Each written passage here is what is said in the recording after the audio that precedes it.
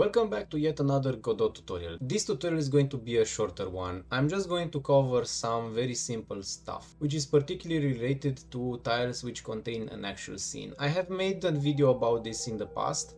That's one way of doing it, but I found a better way, so why not correct those mistakes in the past and get into it.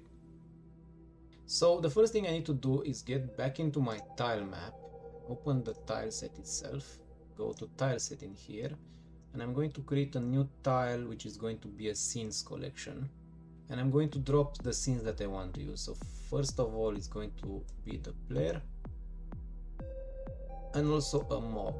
So now if I go into my tile map, I go to tiles, I can see, well, I need to delete the player from here, I don't need it anymore, and I can place my player.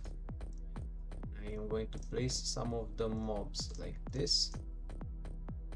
So yeah, now if I click play, I can see that the sprite has been instantiated automatically, same with the mobs. Now they don't have any much behavior, neither the player, but if I add in the tile map more players like this, well, they have more cameras, so only one camera is going to be the main camera, but we can see all of them jump and oh, they merged into single player and they fell out of the map.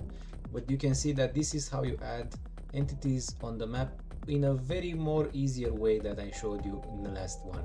So if you like this kind of stuff, don't forget to like, subscribe, and I'll see you in the next tutorial. Bye!